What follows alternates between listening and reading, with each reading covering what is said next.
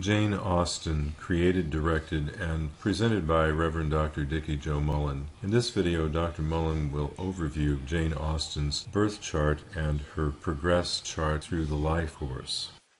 In reading a birth chart, interesting celebrities are a really good technique. And this is astrologer Dikki Jo Mullen in Orlando, Florida, with an example of how to interpret a birth chart. And I've selected one of my favorite authors, Jane Austen, from staid Regency England to the 21st century's million-dollar babe of the hour. Jane is everywhere. That's an actual sentence, a statement that was uttered with an absolute mood of joyfulness by a teenage client I saw recently. She came to me at my office here in Orlando for a horoscope and tarot reading. The session was a gift from her parents in honor of her about to finish high school. However, she wanted to go in an unusual direction with her reading.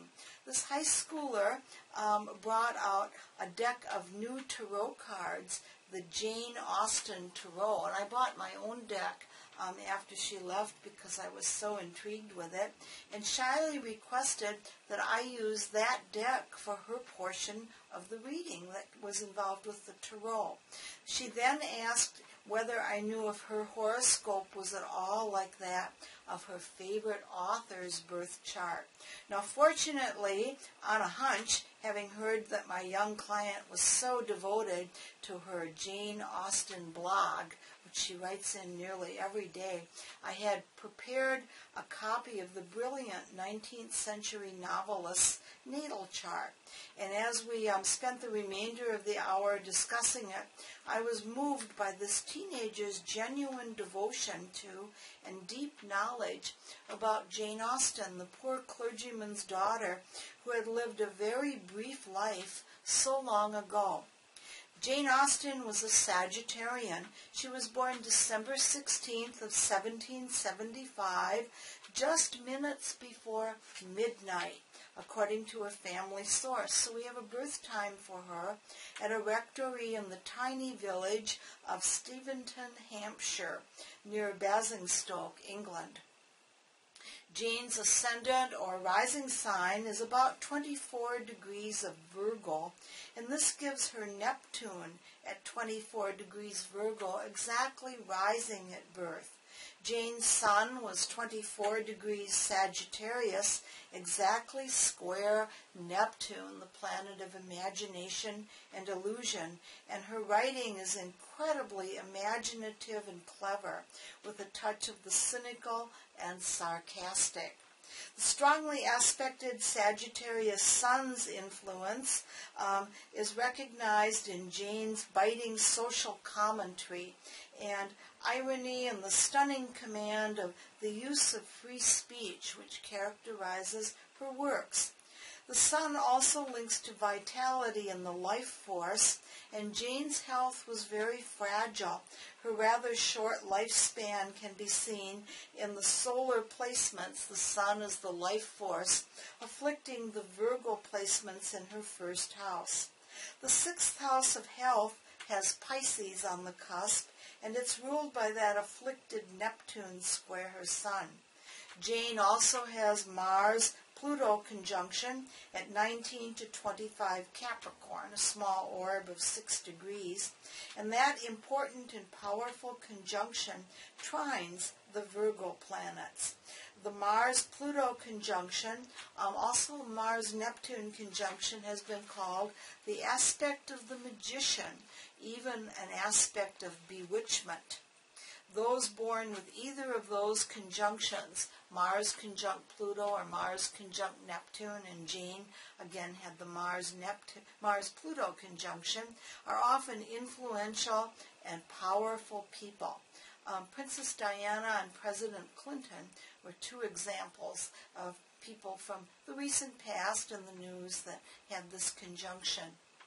Mercury, the ruler of Jane's Virgo ascendant, is accidentally dignified in the third house. Now, a planet is accidentally dignified when it's in the house of the sign it rules. Gemini is the third sign of the zodiac, so a third house Mercury is said to be dignified, accidentally dignified. And her Mercury opposes Uranus in Gemini in the ninth house. Mercury in Sagittarius is also in mutual reception with her Jupiter in Gemini in the ninth house. Mutual receptions are when planets are in each other's ruling signs. They're excellent. They first of all allow us to get out of whatever we might get into. And then secondly, the mutual receptions give two placements, two Jupiters and two Mercuries to interpret here. This places Jane's Jupiter in Gemini back into the third house of her own ruling signs, and her siblings, the third house among other things rules brothers and sisters, were always very close to her. The third and the ninth houses relate to communication and her intellect, ability to publish, and interest in philosophy and religion are all shown here. Astrologically, the secret to understanding the source of Jane's genius lies in studying the exceptional mutual reception pattern and influences of the planets in her third and ninth houses. Cadent houses relate to the future. In the zodiac, we have groupings of cardinal houses and cadent and succedent, and the cadent are the most subtle, and Jane's cadent houses are very strongly accented. She was a celebrated novelist, yes, in her own lifetime. Her writings, though, are enduring in appeal, and actually they've become more and more popular over the years. They have some sort of important message for the future, because in just this first decade or so of the 21st century, movie ticket and book sales have reached the $100 million mark for Jane's novels. Jane Austen book clubs meet around the world to discuss and appreciate her works. The mysterious and fateful twists, all involving love and relationships, are a prominent theme in the Austen books. Now, Jane had her natal Venus in Scorpio, and this can explain her fascination in exploring deep and subtle passions. By all accounts, Jane was extremely likable and charming. She is said to have never hurt a friend or relative with her writing or her spoken words. She was born with her moon at 14 degrees of Libra, and that's trine her Jupiter in Gemini, and it is at a wide, favorable sextile aspect to her Sagittarius sun. All of this shows a refined and considerate person, adept at social skills. The moon is also in a close conjunction with Saturn, though, and this can be an aspect of depression and loneliness. The moon-Saturn conjunction in the natal chart is one of the more difficult patterns to find, and she was a lifelong spinster. The Moon-Saturn conjunction at 19 degrees of Libra, the sign of marriage, squares her Mars. And Saturn, which delays and denies, rules her fifth house of romance. So this pattern shows her disappointing personal attachments. In the early 1796, at about age 20, Jane reputedly had a brief and tragic romance. Considered an attractive woman, she waited patiently for an ideal and respectful love. She met Tom Lefroy, a handsome Irishman, while on a family seaside outing. After jilting Jane, the charming Lefroy later became a Lord High Justice, that's like a Supreme Court Justice in Ireland, Jane apparently never recovered from this early disappointment in love. At the time this personal tragedy and love denied is a tragedy took place, transit Neptune, the planet of illusion, confusion, deception, was in Scorpio, making a once-in-a-lifetime transit over her natal Venus. At the same time, Uranus, the planet which rules sudden meetings and partings, was in early Virgo, going near her ascendant and moving into square her natal Uranus and her natal Mercury in Gemini and Sagittarius, respectively. While she remained a spinster who lived all of her life with her family, there's nothing plain Jane about Jane Austen. Her strong fourth house shows exceptional family ties, and the family life was a happy one. Describing each other as best friends, a nephew wrote a biography of his famous aunt, preserving many of the details of Jane's early life for posterity. This biography tells that Jane had an exceptionally good education for that time period, and in 1783, which she was in a school that lasted through 1786. She attended educational institutions in Oxford, Southampton, and Reading, England, during those years. Neptune was in Libra then, conjoining her natal Libra placements. Transit Saturn in Capricorn conjoined her natal Capricorn planets and was trine her Virgo ascendant in 1789 when she began her first novel. She was only 14 years old, and she also had a lifelong habit of letter writing. Her exceptionally clear and descriptive letters were cherished by her many correspondents, friends and family alike. Transit Uranus in early Leo was trine her natal Mercury in 1789. Transiting Pluto in Aquarius was trine both her natal Libra and Gemini planets. This showed she enjoyed successes almost immediately with her writing. It was in 1811, though, that her celebrity status was established with the publication of Sense and Sensibility, which became an immediate bestseller. Her third Jupiter return in Gemini in 1811 was supported by transits in Sagittarius. Now remember, Jupiter rules the sun sign of Sagittarius, and it favorably aspected both her Saturn and Neptune. At that time, transit Uranus in Scorpio was near her natal Venus in her second house.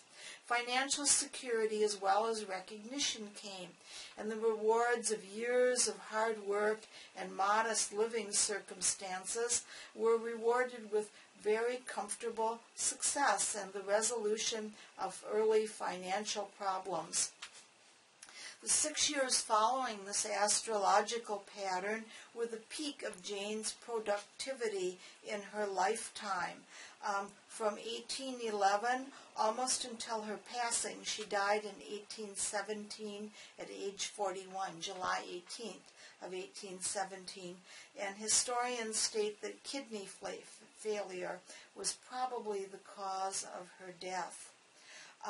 Although Jane always had devoted followers, the recent past 12-year or so period has marked a major revival of interest. It actually began in about 1995 when Sense and Sensibility is released as a film starring Emma Thompson, and the award-winning screenplay came into play when transit Pluto was in Sagittarius, again activating her Mercury and her Sun in her natal chart.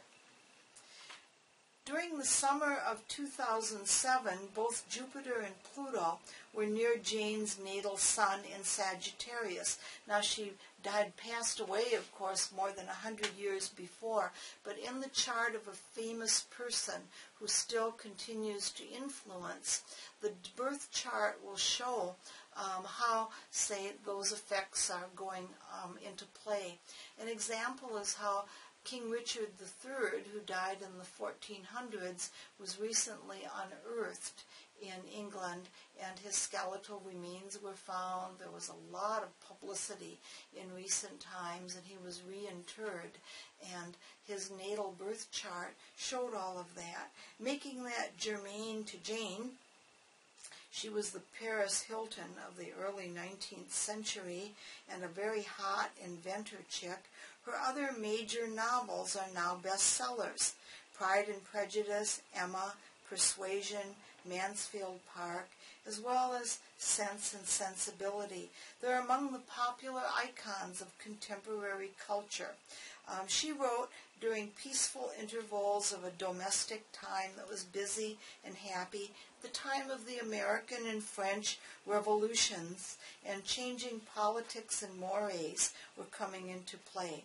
The Industrial Revolution was yet to come, and new editions of her classic books and a variety of film versions have made the Jane Austen revival a true phenomenon. On a recent vacation to England, of course, I had to make a pilgrimage to the steady stream of devoted places where the Janeite fans go, and one of them was Jane's gravesite in Winchester Cathedral. And near Jane's final resting place, which is marked by a large plaque, the atmosphere of the cathedral had a light, happy quality, and I was pleased to eavesdrop on a cheerful discussion about her books, shared by men and women of all ages from different parts of the world who had gathered there just on a regular day to pay homage to the bright and enigmatic personage of Jane Austen. This was originally developed to surprise my client for her first reading, and I hope you've enjoyed this peek at how a birth chart is interpreted and how the transits at different times can affect a life. This is astrologer Dikki Jo Mullen in Orlando, Florida, and a Janeite, devoted Jane Austen fan, and a former English major from the University of Florida.